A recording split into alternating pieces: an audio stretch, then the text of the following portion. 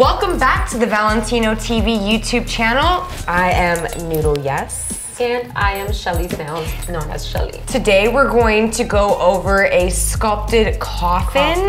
She just threw on we just did square. We got a square on me, and now we're going to explore into the next realm of shapes. So this is all new. All right, let's get into it. There you go. Let's go. We're making magic over here. Yes, we are. We're making progress. Progress is good. Any progress is good. Okay. As you saw in my other previous videos of how to apply the nail form, this is the same way we're gonna apply it. Apply my sticker there to have more sturdiness on my form. I'm gonna cut my form right here. That way I have more movement for my form on how to place it. And shape it out here a little bit to her natural curve. Now we have the same situation. We have a gap here that we need to fix.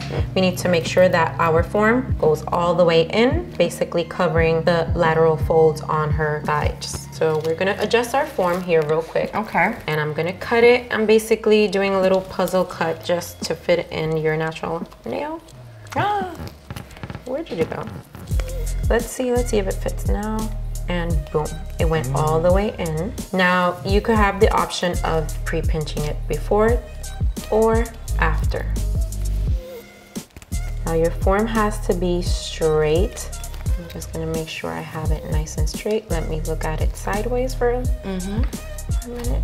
And I also have to make sure that all the flaps are aligned. Keep that beautiful structure. All my flaps will be aligned. If they're not aligned, your structure will be lopsided. So there you guys see the side angle. Everything is aligned and it's nice and straight. And now we're going to go straight ahead into forming our coffin shape here. But I'd like to remove here a little bit of this piece of the form. I'm gonna cut into a 45-degree angle. I'm basically gonna let that skin come out. So we're using again our prettiest pink, our Valentino prettiest pink. My favorite. Leah's favorite. I do have to say it's my favorite too. It's just so good. And now I'll be placing my first bead in the stress point, which is the free edge for me. Grabbing your bead, make sure it's not too wet, not too dry. Yummy. That bead is not moving anywhere. Make sure you fade the beads between each other. Now, how do I shape a coffin shape on a form? You have to make sure that all shapes are formed after the free edge, okay? Okay, so now we're going with the bead that's gonna be close to the cuticle area. Okay. Now I'm applying the bead right here, close enough, but not, and I'm gonna push with the tip of my brush, kind of let it seep in that cuticle area without touching the cuticle, without overlapping. If the acrylic touches any fatty tissue, it's going to lift. Now I'm gonna reinforce here, which is my free edge, my stress point, and making sure you fade in your beads because you don't want no marbling.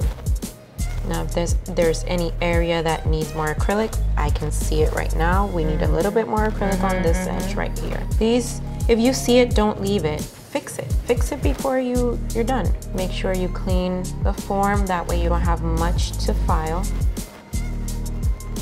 When we remove it, there's not much that needs to be filed. Add a small bead and fade in your beads. That will prevent so much of the marbling. Also, not working wet on wet. I don't know that I've ever heard that you shouldn't do that. Like, you know? It's like you just need to give it enough time, you know? That it's dry enough, but still in that molding stage. So again, so wet on wet would cause the shadowing, like that shadowing in marble. Yeah. You're gonna see those lines. You're gonna see, and once you start filing, they're gonna come through. Yes, I've had that happen to me. Goodness. Okay, so here it is. This is done.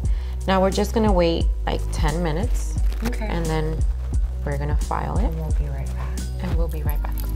Okay. Okay, So we hear the tapping noise, right? Yes, the sound of it's done. It's ready. It's ready. Boom, popped off. Look how beautiful that C-curve looks. Honestly, wow. And the shape already, it's already there. You barely have to file. Now I have my Valentino E-file on a 12. Again, this is just me. You guys can have it probably on a 10 or an 8. And I'm basically just gonna remove a little excess, not too much because it's beautiful already.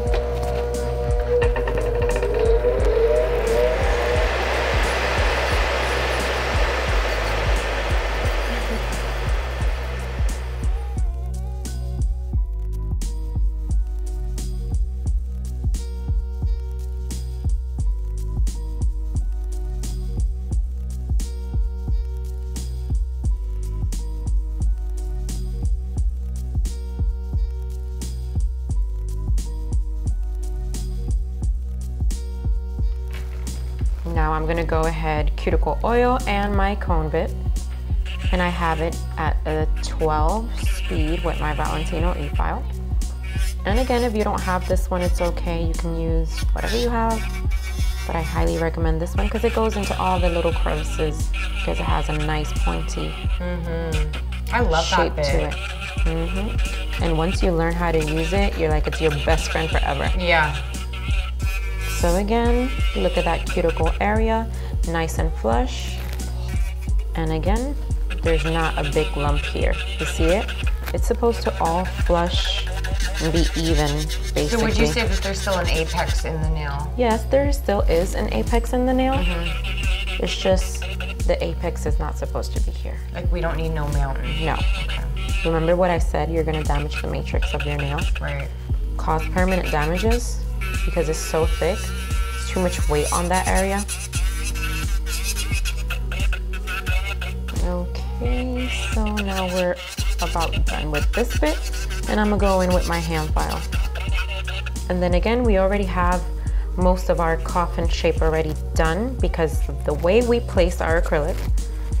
And remember what I said, where does the shape start coming out of? Edge. At the free edge. Therefore, that means I'm not gonna file here, my sidewalls.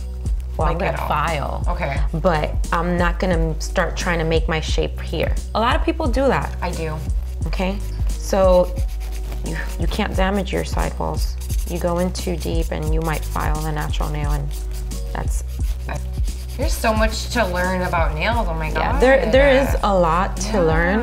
Honestly, we try to give you guys our best here in the video, but there's so much more to this. Yeah, so highly much more. suggest doing a continued education class.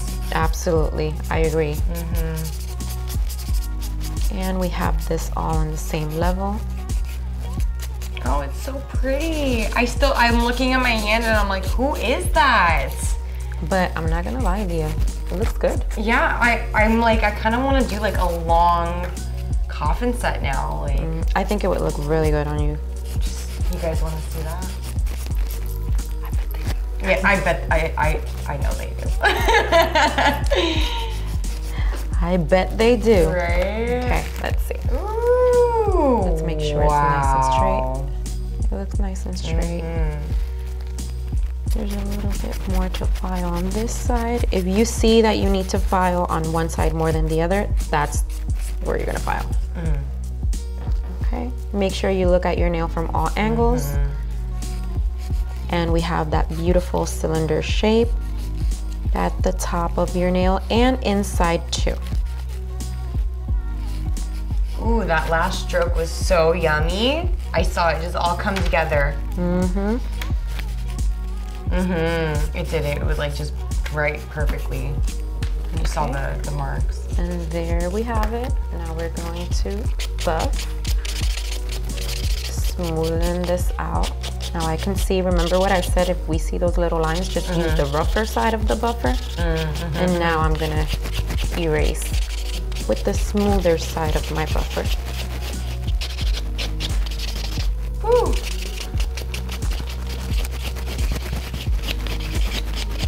And now we're gonna clean it out and apply our top coat. Yay. And there we have a coffin shape. Beautiful. Wow, that's so cute. It feels so dainty. It does. Mm-hmm. It looks so pretty. Mm-hmm. Make sure you pay attention to the little details. Pictures won't lie. Mm-hmm. They'll show everything. Yeah. Gonna get it nice and glossy. Nice and glossy. Although I do have to say matte is my favorite. Is it? Yes. Oh. I love matte for everything. I don't feel like I do enough matte. I love matte. I wanna change that up. I just love like a nice glossy finished look. It's just so gratifying for me. I see you like a lot of iridescence too. Yes. Yes. And me, I'm the opposite when it comes to that. Yeah. I love matte. And there you go, here it is. Beautiful. Wow. Well, thank you so much, guys, for tuning in with our sculpted coffin nail. Don't forget to